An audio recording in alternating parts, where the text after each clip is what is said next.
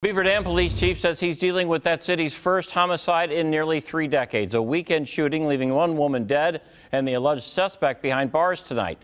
Brett Lemoyne live in the newsroom with late-breaking information about the victim.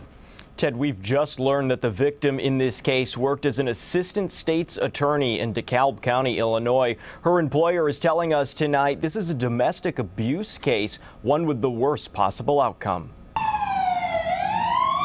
Blaring police sirens filling an otherwise quiet neighborhood near 3rd and University Saturday. Someone got shot.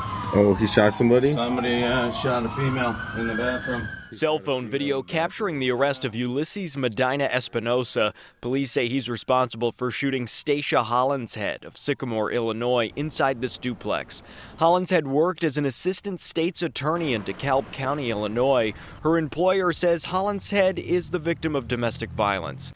Stacia was 30 years old, a native of Effingham, Illinois, a U.S. Army intelligence analyst for 11 years, and a graduate of the Northern Illinois University College of Law.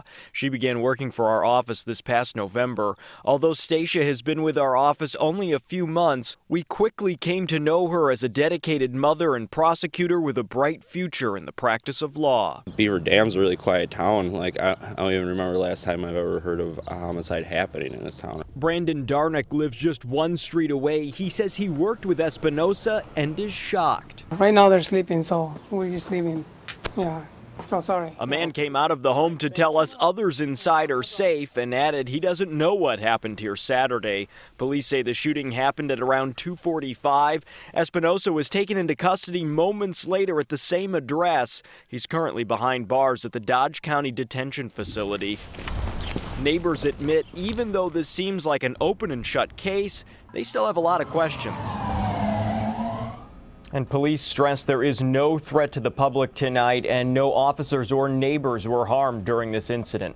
Reporting live in the newsroom, Brett Lemoyne, Fox 6 News. Thanks for the update, Brett.